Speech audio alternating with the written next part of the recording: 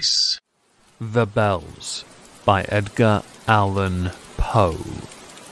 Hear the sledges with the bells, silver bells. What a world of merriment their melody foretells. How they tinkle, tinkle, tinkle in the icy air of night, while the stars that oversprinkle all the heavens seem to twinkle with a crystalline delight, keeping time, time, time in a sort of runic rhyme to the tintinnabulation that so musically wells from the bells, bells, bells, bells, bells, bells, from the jingling and the tinkling of the bells. Hear the mellow wedding bells, golden bells. What a world of happiness their harmony foretells. Through the balmy air of night, how they ring out their delight from the molten golden notes, and all in tune what a liquid ditty floats to the turtle dove that listens while she gloats on the moon. Oh, from out the sounding cells, what a gush of euphony voluminously wells, how it swells, how it dwells on the future, how it tells of the rapture that impels to the swinging and the ringing of the bells, bells, bells, of the bells, bells, bells, bells, bells, bells, bells, to the rhyming and the chiming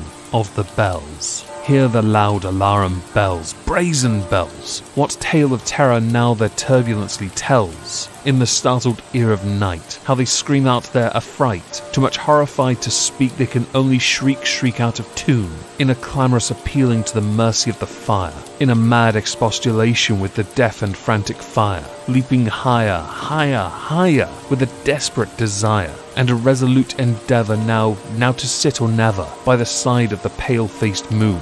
Oh, the bells, bells, bells! What a tale their terror tells of despair! How they clang and clash and roar!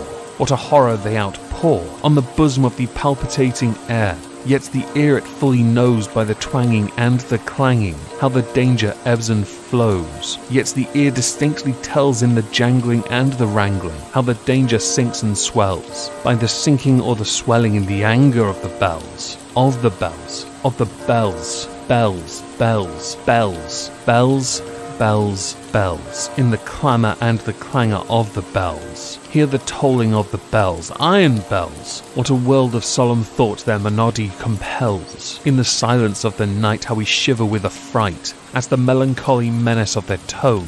For every sound that floats from the rust within their throats is a groan, and the people are the people, that they dwell up in the steeple all alone, and who tolling, tolling, tolling, in that muffled monotone, feel a glory in so rolling on the human heart a stone. They are neither man nor woman, they are neither brute nor human, they are ghouls, and their king it is who tolls, and he rolls, rolls, rolls, a paeans from the bells, and his merry bosom swells with the paeans of the bells, and he dances and he yells, keeping time, time, time in a sort of runic rhyme, to the paeans of the bells, keeping time, time, time in a sort of runic rhyme, to the throbbing of the bells, bells, bells, to the sobbing of the bells, keeping time, time, time, as he knells, knells, knells, in a happy runic rhyme, to the rolling of the bells, bells, bells, to the tolling of the bells, bells, bells, bells, to the moaning and the groaning of the bells.